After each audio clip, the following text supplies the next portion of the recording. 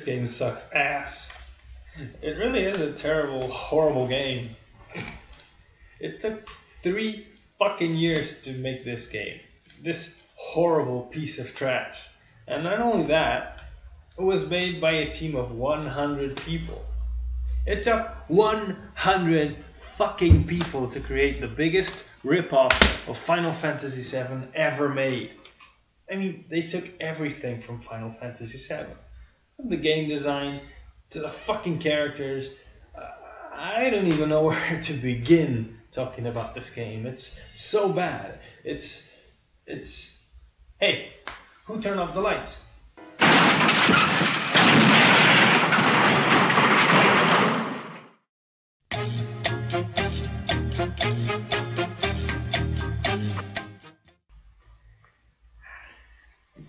Shit.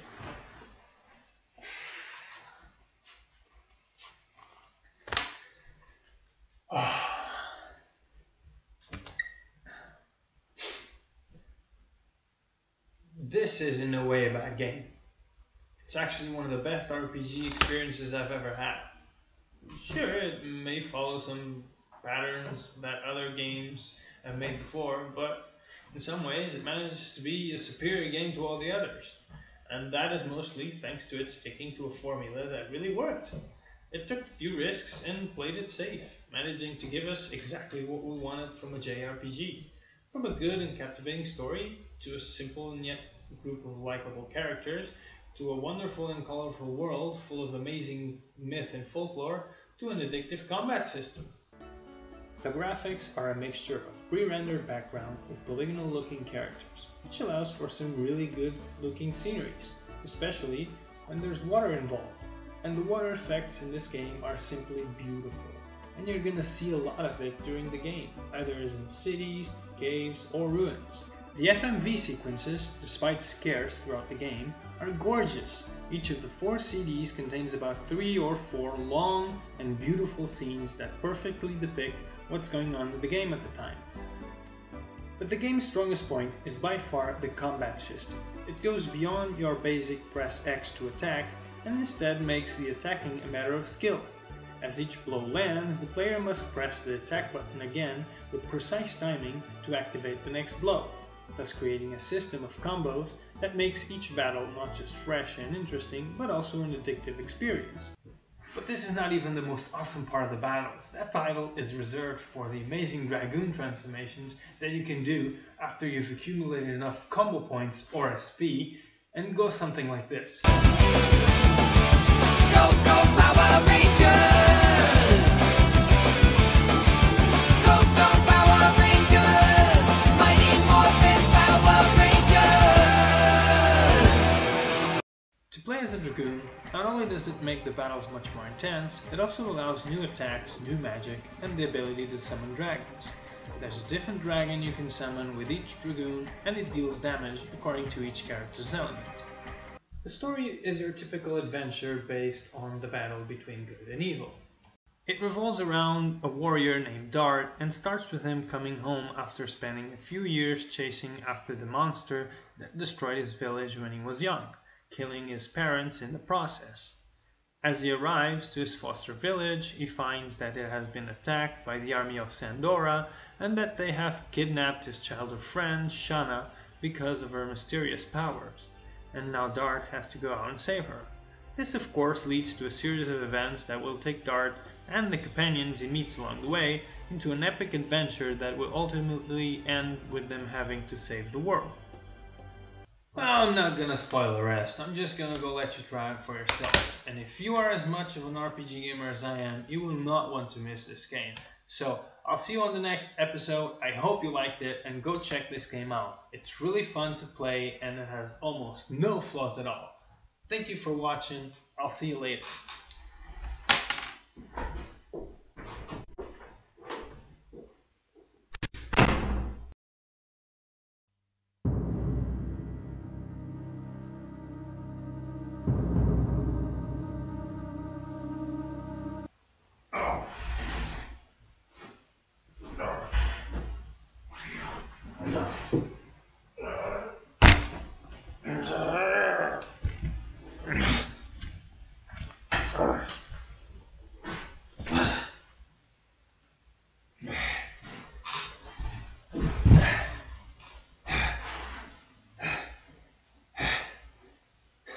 No flaws.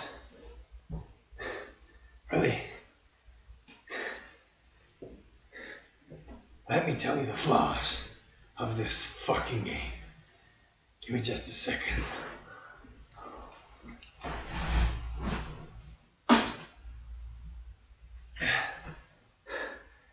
The characters in this game are so bad, so boring, so uninspiring. I mean, they're a complete joke. They're a complete rip-off of Final Fantasy VII.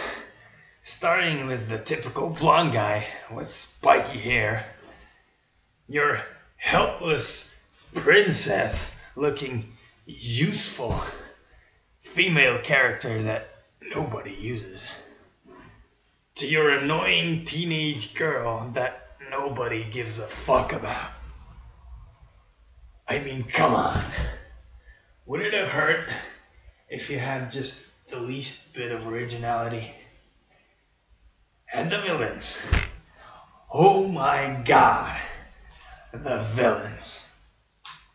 Do you want to know how terrible the villains are?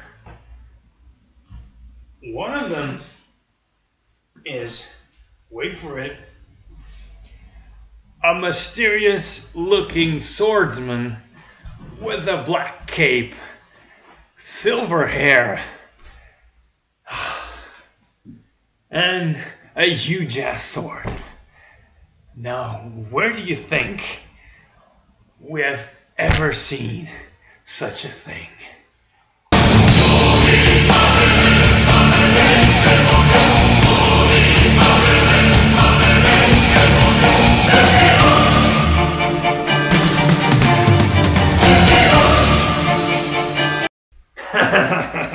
You wish.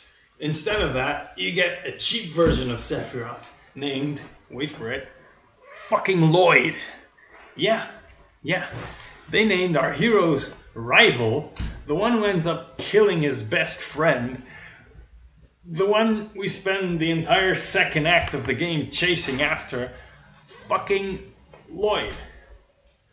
I mean, with all the names in the world you could have used to name a sword and sorcery type villain, they gave us this. A double stamp. You can't triple stamp a double stamp, Lloyd. You can't triple stamp a double stamp. Lloyd, you guys. You can imagine what this did for me as I was playing the game. Every time the guy showed up, all I could think was, I'm gonna kill you, Lloyd. yeah, painful, isn't it? But Lloyd was not the only boss with a terrible name in this game. Oh no. The final boss of this horror game was also a carrier of the stupidest name, the most unpronounceable name I could ever imagine. I can't even remember what it was. What was it again? Mabel Frama! Huh? Mabel Frama! Yeah, that's right. Fuck you, game. Wait, I get it. Only with the world's worst voice acting since Resident Evil could such a name be pronounced. Oh yeah, the voice acting in this game is so bad. So horribly bad. Just take a look. Black monster cannot exist.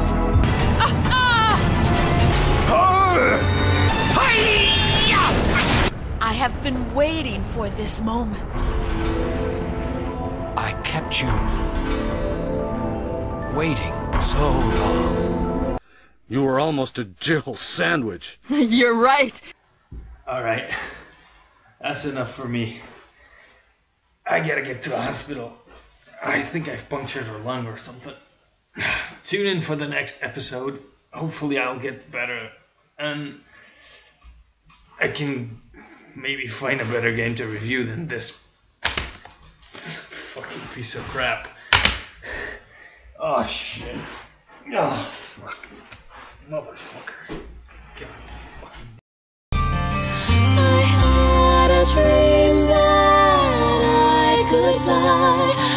can feel